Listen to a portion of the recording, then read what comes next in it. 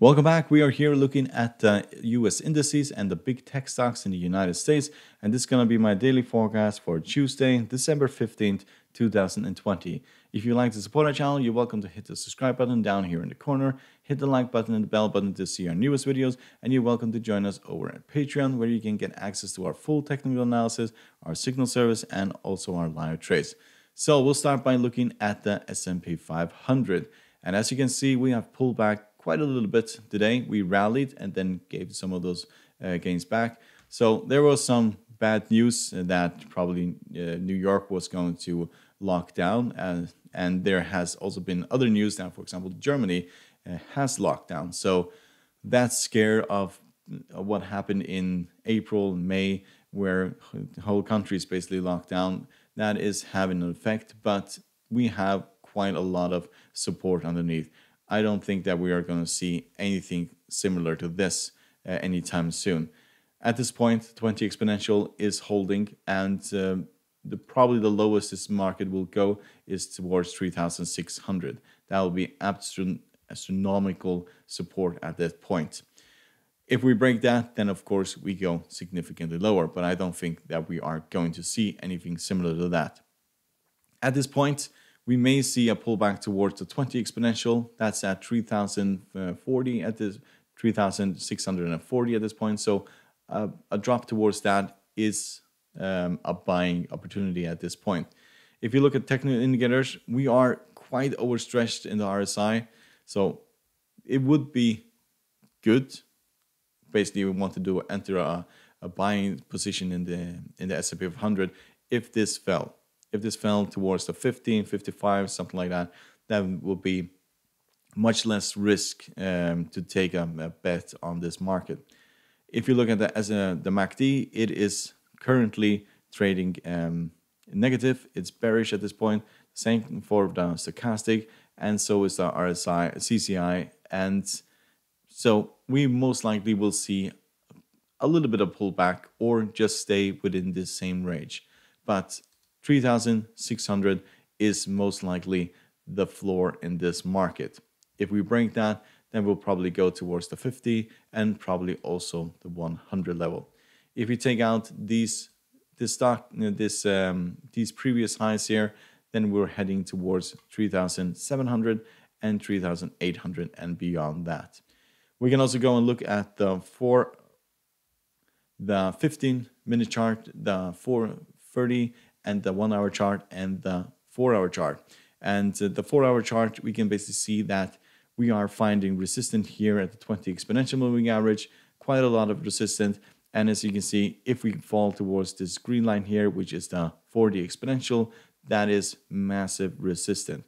And that is just at the 3,635. So just keep that in mind. If you go towards in the 4 hour chart towards the 40 exponential moving average, then that is probably as low as this market is going. But at this point, we are finding quite a lot of support at the 20 exponential moving average. So let's look at the Dow Jones. So we have rallied yet again up towards this level here, and then we broke down again. So 30,319 is basically the top of this index, but we are working in a very tight range here. I don't think that we are going to break significantly lower, so it's just a matter of time before we rally to the upside. So target here is 41,000, and we'll probably go to 31,500 if we break this previous highs. So if you look at the technical indicators for the Dow Jones, we can see that we are at 61, so we are quite far away from being overbought. Technical indicators otherwise are fairly bearish at this point. MACD, stochastic, and CCI are all pointing to basically momentum to the downside. So we may go and head back towards the 20 exponential, and that is right at 29,773.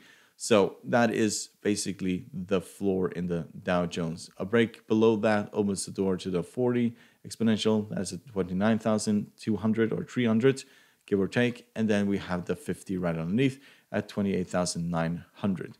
I don't think that we're going to see those levels here. We're going to jump in between, build momentum in order to go higher. So let's look at the Nasdaq. So the Nasdaq has rallied from the 20 exponential. We are up from Friday all the way up. We're at 2.2%. We're having a little bit of pullback at this point, but it is looking fairly good.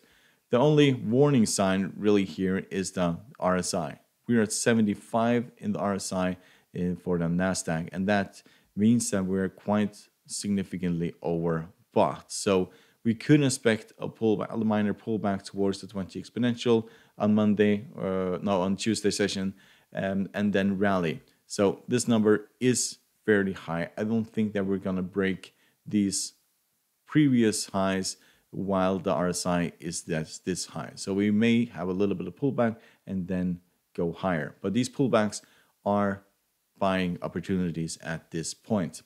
So if you look at the other technical indicators, the stochastic has turned around, MACD is basically turning around, and our CCI is basically flat at this point. So the 20 exponential moving average, that is basically the bottom of this market. Every time we get close to that, that is basically a buying opportunity. So if we take out these previous highs at 12,700, that means that we're heading towards 13,000. So let's look at Netflix, which has rallied significantly today. We're all basically at the top here at this previous highs. So 521. If you manage to take out these previous highs, then we're heading all the way up to these previous, the all-time highs of 573. But we are going to see pullbacks. At this point, the Netflix stock is overbought. We're at 71. However, technical indicators are looking really nice for Netflix stock. So we may have a pullback towards the 50 and then rally again. We need to get this number lower before in order to get enough momentum to the upside. But pullback towards the 50 moving average are buying opportunities. The very lows of this market are the 150 moving average, which is at 485 at this point. So let's look at Microsoft. So there has been a little bit of life in this stock. We went all the way down to the bottom on Friday's session, and today we have rallied all the way up towards 216. We have given some of those gains back. We're at 215 at this point, but technical indicators are turning around for Microsoft stock. So we may see this rally above these previous highs. There is a lot of room to the upside. So this is just to hold. And if we manage to break these previous highs here, then there's nothing that basically is preventing this stock from going to 225 and probably to the all-time highs. So Apple has pulled back a little bit today. 20 exponential is the bottom of this market at this point. $120 a share is basically where you could buy this. The stock, and the target at this point is, first of all, here at the 125 and then towards 137. No one is basically selling this, even though we have minor pullbacks. So pullbacks are basically buying opportunities at this point. Technical indicators are looking, well, fairly dim at this point because we are overbought. We are at 75, so we could see a pullback towards the 20 exponential. That is basically a buying opportunity. And even better, if we fell towards the 50 moving average, then that's even better buying opportunity for Apple stock. So let's look at Amazon. So we have rallied all the way towards the 50 moving average, and we have found quite a lot of resistance there. If we manage to break above the 50 moving average and trade above that, then we'll target 3,257, then towards 3,377, and then to these all-time highs. We are quite low in the RSI, so there's a lot of room to the upside, The other indicators are about to cross their signal lines indicating bullish momentum. So there's a very good chance that we are going to break above the 50-moving average tomorrow. So I'm definitely a buyer in Amazon stock. The lows of this market are the 150 moving average at 3,035. So let's look at Tesla. Tesla has yet again rallied today. So we are trading at 638 and the very highs here at 3,655. At this point, we may go higher. We are not overbought yet, but Stochastic has turned around quite aggressively. And the RSI is flat at this point, MACD is flat, and CCI is also flat. So momentum is not really to the upside at this point. A pullback towards the 20 exponential is roughly 9%, and that is a major buying opportunity. People are buying the stock no matter what, even though the company is stock is significantly overvalued at this stage. So they're buying anyway, and as long as that is the case, there is money to be made. So let's look at Facebook. Facebook has rallied all the way up towards the 20 exponential moving average and then gave most of those gains back. We're trading at the 40 exponential at the moment at the 275, and the very lows of this market is basically the 100 moving average. So it is still possible to trade this and buy into this, because the 100 moving average will be absolutely enormous support in this market. So the closer we get to 269, the better buying opportunity. These technical indicators are still looking fairly bearish, but they are turning around. You can just see the stochastic is going to turn like this and head momentum to the upside. So we need to take out these previous highs at 287 in order to get to 297 in order to get to the all-time highs. So I'm definitely a buyer in this market. This is a stock that is guaranteed going to go higher. So let's look at Google. Google has given back some of these gains. We're trading at the 20 exponential moving average at 1770. Technical indicators are looking fairly dim at this point, but I don't think that we're going lower than the 40 exponential.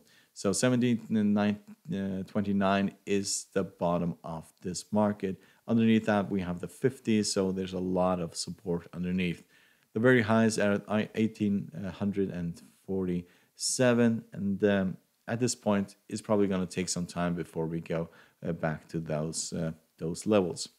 So, hope you find this helpful. You're welcome to support our channel by subscribing, hit the like button and the bell button to see our newest videos, and you're welcome to join us over at Patreon, where you get access to all our signal services, our live trades, and our full technical analysis. So, good luck and thank you very much.